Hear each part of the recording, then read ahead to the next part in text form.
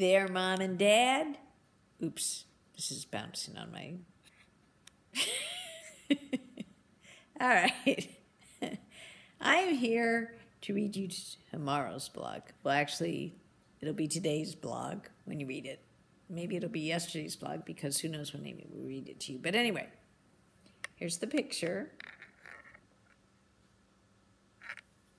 Okay. And the title of this blog is Former Planned Parenthood Abortion Manager Starts a Revival for Life. Good title, huh?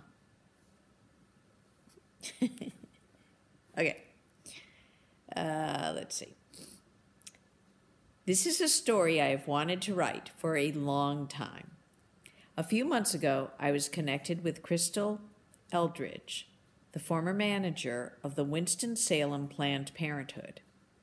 She is a Christian who is consumed by guilt over her work there and wanted out. Cities for Life has been active in helping Crystal for several months and had the privilege of being the point person in that endeavor. First, we helped her in recommitting her life to God, and then in finding new work and being able to handle the financial struggle till she found a new job. Over the months, I have come to know and love Crystal and have been awed by her courage. Planned Parenthood was desperate to have her back and offered her far more money than she could make in any other job in her small town. Uh-oh, I lost my place.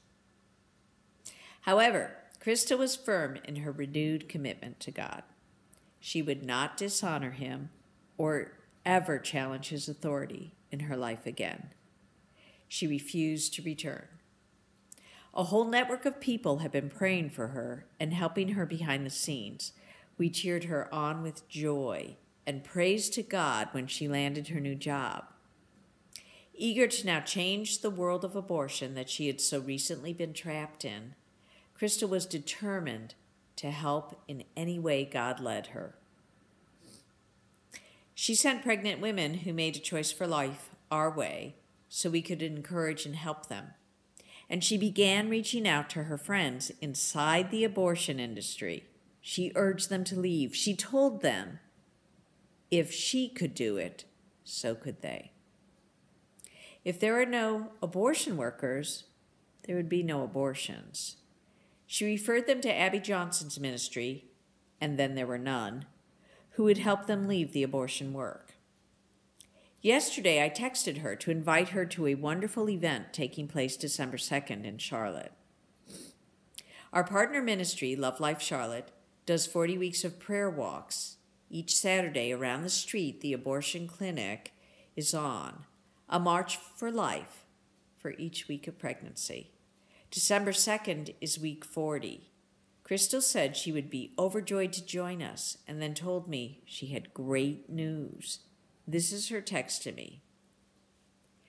I've been talking to the girls that worked with me at the Planned Parenthood in Winston-Salem. 3 of them did a walkout yesterday during the abortion clinic. They shut down the center yesterday due to lack of staff. There are only 2 people plus the doctor employed there. You can't do abortions with only 2 people. I am trying my hardest to help close the place. One person can make a difference, folks. Crystal let God reach her tormented conscience and change her. She recognized she could not pretend to follow God and work in an industry that slaughtered innocent human babies as she cleaned up after the bloody aftermath of an abortion. She told me it was like a murder scene, which I realized, in fact, it was. She told me her love of God and life was rekindled, and despite the struggles, her conviction remained solid. She would now work to end abortion. Have you ever felt trapped in a situation you knew was wrong, but you saw no way to extricate yourself? Or have you felt that your meager contribution to an overwhelming, pervasive problem like abortion could never be worth the effort? Come to the prayer walk Saturday, December 2nd. talk to Crystal Eldridge. My guess is you will change your mind. For nothing will be impossible with God. Luke 1:37. Okay, Mom and Dad, love you. Hope you were inspired.